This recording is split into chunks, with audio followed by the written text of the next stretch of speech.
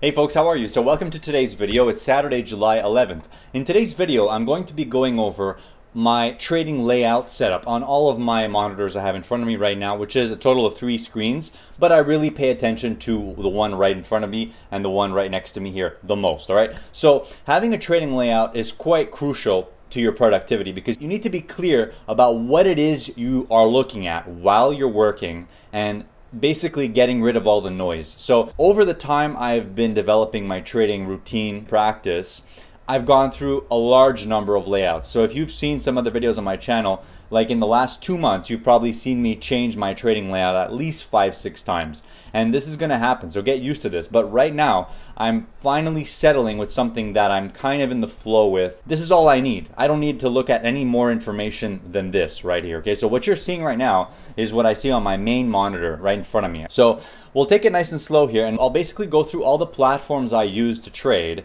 and how I integrate them together. Let's start it off real quick here. So I use Interactive Brokers as a broker, and basically I just use them to execute my orders. So here in Canada, there's a lack of brokers that offer low commission trading like Interactive Brokers. So that was my choice, and that is probably your best bet in Canada anyways. But there are some other options, but again, they're not quite on par with IB in regards to the vastness of the amount of markets you can trade and the low commissions and the ability to do a whole bunch of different things. So recently I made a purchase of the Jigsaw Daytradr platform because I realized that for my current trading style, I required a more in-depth tape. And this tape right here is exactly what I needed, and I love it so much, all right? So just to be clear, having a tape like this is not gonna make you a better trader, but what it will do is it will present you the information that you're looking for as a tape reader and present it to you in a way that's much more readable than a traditional time and sale. And again, in a super liquid market where you have a mix of retail, institutional, hedgers, and everything, you want to see where the transactions are taking place. And if you're looking at a traditional time and sales, unless you have the ability to filter out certain transaction sizes, you're not going to really be able to see much. You're going to see a whole bunch of flood of orders, but you don't have the memory to kind of program, okay, I saw where 100 lot came in at that price, and you write it down instantly. That's probably what they did way back in the day. But I mean, look, if you have technology, you might as well use it, right? So what you're looking at here is a recording of my screen yesterday, and you can see I have 3 things on my screen. On the left, we have an IB chart, and I use this chart to execute my orders on via hotkeys with IB, all right? So that's pretty simple, and you can see on this chart, all I have is a couple of exponential moving averages, would be the 12 and 26, and I also use a 4 EMA, so when the market's really trending in one direction, that 4 EMA kind of comes in handy. Generally, I have this set to a 30-second chart, but I kind of shift it around 1 minute, 30-second, but I generally keep it on 30 seconds. So on my other monitor next to me, I have other charts on larger time frames, and we'll tell you about that in a minute here. So let's move on. In the middle part of my screen, I have my depth of market, or as Jigsaw would call it, a depth and sales. So you're gonna see here, these are the transactions that trade at each price, and of course the depth on each side. So for me, this is what I need in the center of my field of view. And again, this is gonna be so important because over time, I had many layouts that I had information kind of scattered across my screen. I might have had something there, then something along the side, then something on the other side. But what I really realized lately is that to have the maximum amount of productivity and focus, you need to have the information kind of lined up in your field of view. So when I'm looking straight at my screen, straight at the center of my screen, you can see the depth of market is moving. It's in my field of view, and right next to it, I have my tapes here set up to filter out block orders, and this is obviously the unfiltered tape, and then the block orders tape here and here, all right?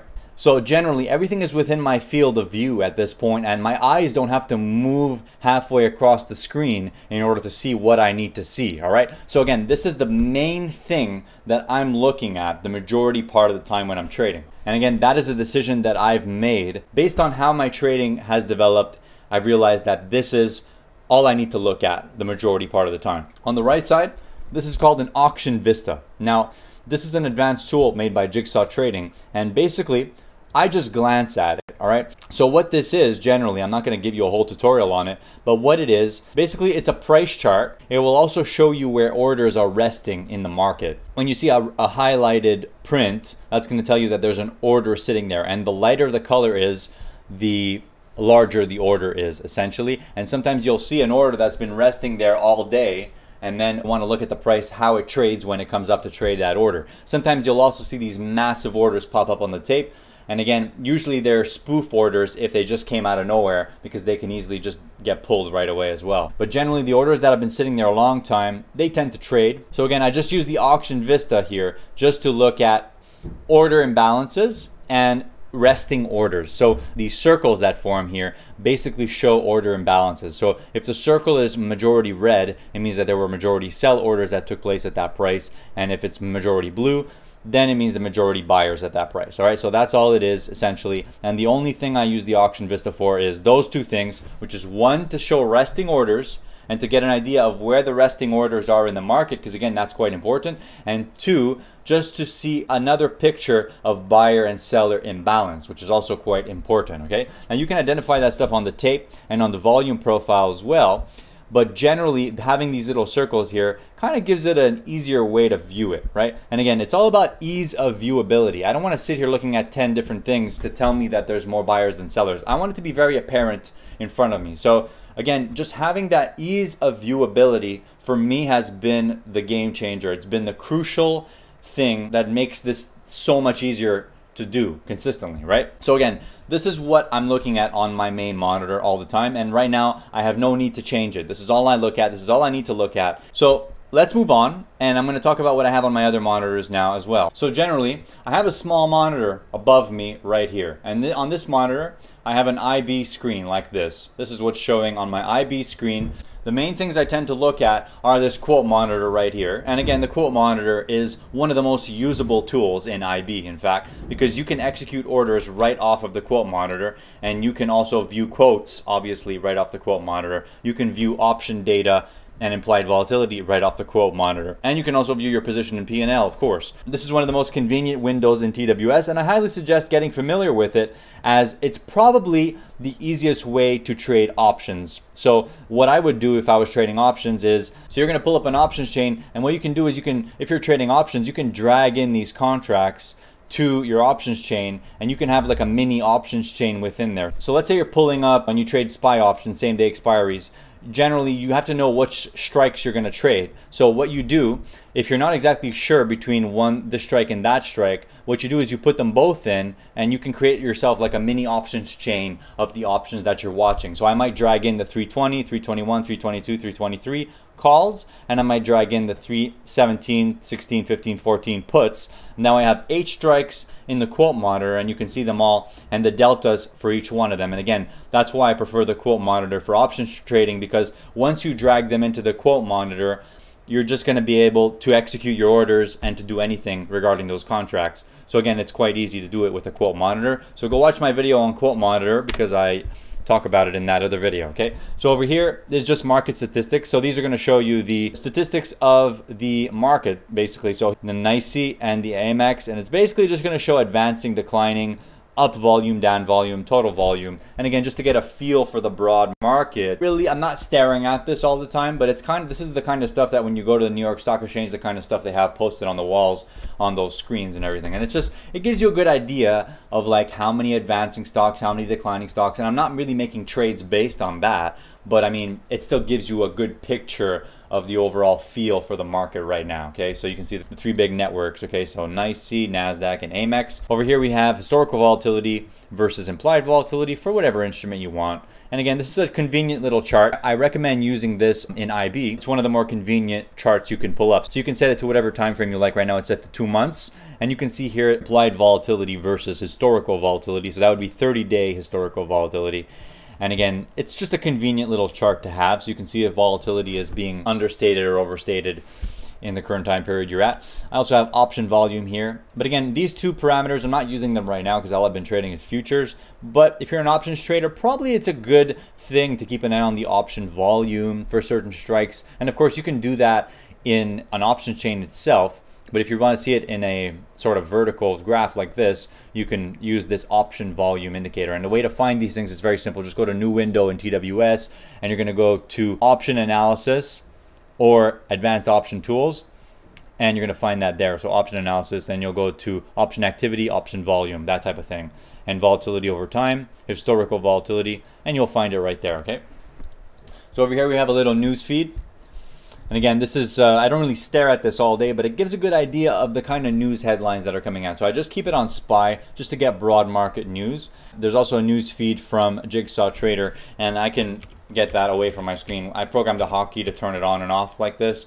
So if I want to look at what the news is happening, I can easily see it right here. Now again, I don't look at this so much while I'm trading, but I do keep this screen here on this upper monitor to keep an eye on my market statistics and my quotes and the news, basically. So this is the little layout I use in TWS. So that's pretty much it. So on my left side right here, you can't see it, I have a 24-inch monitor set up vertically and kind of tilted because I'm standing up right now. And basically what I use this monitor for is the platform Tradingview. So I use it to view my chart. So I'll full screen a chart view right here. This is Tradingview. And generally I'll use a 3-chart layout on Tradingview. So I'll just go out and pull up this sort of layout. So you can see here I have a 3-chart layout. Now on a 32 horizontal monitor you don't see it well, but on a 24 vertical this is actually a really great layout. So you can see that now they look really squished. Don't judge it based on that, but that's kind of what I'm looking at on my third monitor here. And the time frames I tend to stick to are 2-minute and 5-minute, and I also look at the hourly and dailies just to mark in those key levels. So again, generally what I keep these charts on the middle chart I'll have the NASDAQ futures. On the bottom chart I'll either keep an ETF or the S&P futures, in this case it's the ES, and on the top chart I have the tech stocks that I watch while trading the NASDAQ. So you can see here right now it's on Microsoft. Now I'll just show you my watch list real quick that I've created, and you'll see, look at how I organize this watch list.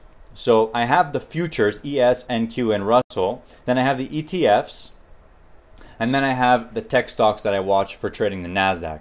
Now Tesla's not really a part of that. I had it there just because I was keeping an eye on it yesterday. Why I do this is because when you press the up and down arrow keys, what it does is it moves to the next ticker up or down in your TradingView watch list, all right? When I'm trading the NASDAQ, essentially what I'm doing a lot of the time is I'm cycling through Apple, Microsoft, Amazon, Google, and I cycle through them like that really quickly just to get a flow, get an idea of what these stocks are doing in their 2-minute trends, or if they're coming to support or catching the support or not, you know? So again, I just use this top chart here to watch the NASDAQ stocks. Right in the middle stays on the NASDAQ future, and then on the bottom it's either going to be set to the Q's ETF or it's going to be set to the S&P futures. So generally I try to keep that as consistent as possible.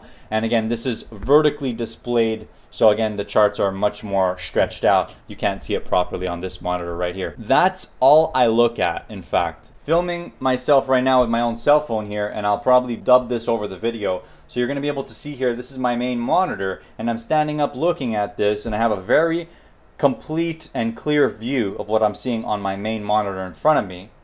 And then on the left side, sometimes right now it's not tilted, but I'll tilt it a little more just to get an idea of those charts. And again, it's going to be the tech stock I'm watching for the NASDAQ future, and the S&P future, or the Q's ETF. And that's generally what I always keep to while I'm trading the NASDAQ, okay?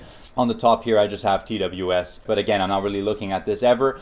I just look at the market statistics from time to time, and I look at quotes in the quote monitor from time to time. But that's generally it. So that's going to conclude what I look at. As time has gone on, I've changed my layout at least 15 or 20 times or more. Right now, I've settled with this because this is all I need to look at. I don't need to look at any more data than this. This is the maximum amount, and I think that less is more. In regards to trading, less is more. So the less amount of things you look at, the better off you're gonna be, all right? So that's why I'm not a huge fan of a million indicators. Again, it's gonna depend on what you use to execute your trades, what you use to make your analysis and all that stuff. So this is just what I use. This is by no means any recommendation to what you should be using. This is just the setup that I currently use and mainly focus on trading the NASDAQ futures, all right? So guys, if you enjoyed the video, leave a thumbs up. And if you're interested in checking out the platforms that I use to trade, well, I have a couple of links down in the description below, so feel free to check those out. All right, guys, so I'll see you in the next video. Have a great day. Take care.